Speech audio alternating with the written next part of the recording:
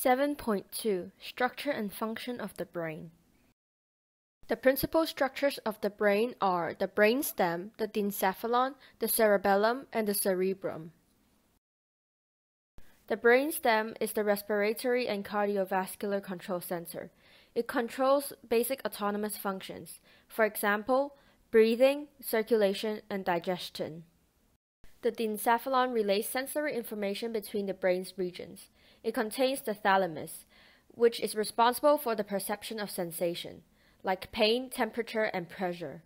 It also contains the hypothalamus, which controls the autonomic nervous system, the ANS, which includes heart rate, blood pressure, body temperature, appetite, thirst, and the circadian rhythms.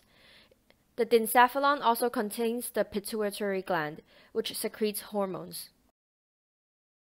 The cerebellum smooths and coordinates sequences of skeletal muscle contractions.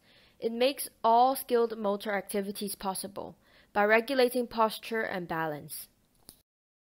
The cerebrum is split into two hemispheres, the left and the right.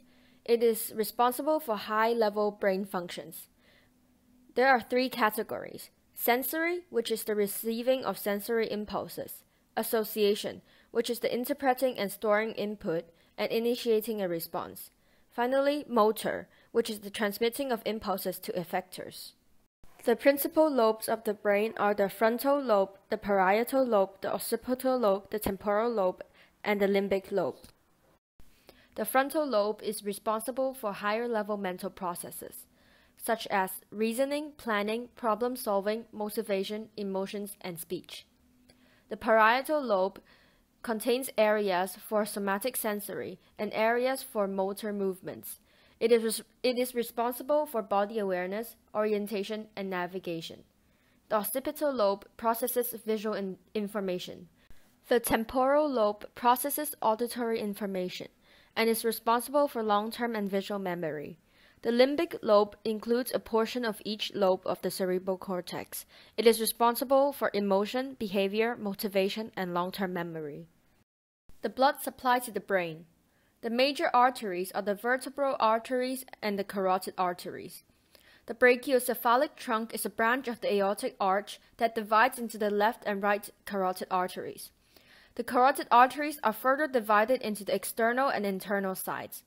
The external carotid arteries supply blood to the face, and the internal carotid arteries supply blood to the cerebrum. The blood-brain barrier is a highly selective barrier. It protects the brain from toxins and infections that may injure the brain, and restricts the passage of substances from the bloodstream to the brain. Energy for the brain. Glucose and oxygen is used for aerobic respiration to make ATP inside the brain. The brain is the organ that has limited carbohydrate storage, so the supply of glucose must be continuous.